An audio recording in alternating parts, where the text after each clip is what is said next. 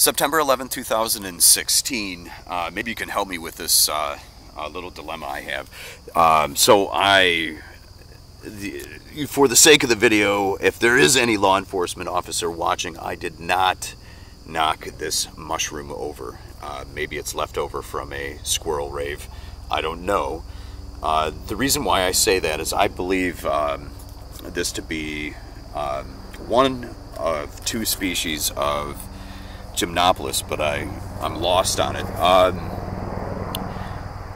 And just to kind of describe the conditions, this is a floodplain near where I live, and there has been rain over the last 3 days here in the central part of Michigan.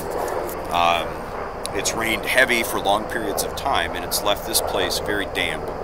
And around this time, under similar conditions, I've found this mushroom in the past here. So just to kind of go over, orange spore print. It has a very pleasant smell to it. Very bitter taste. Very bitter taste. Yellow flesh. I forgot the way it bruises. It feels like the, let's see. There are better ways of doing this, I guess.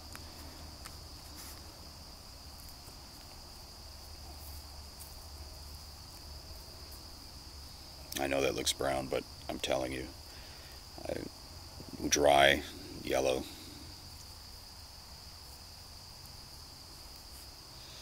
Play-Doh, bitter.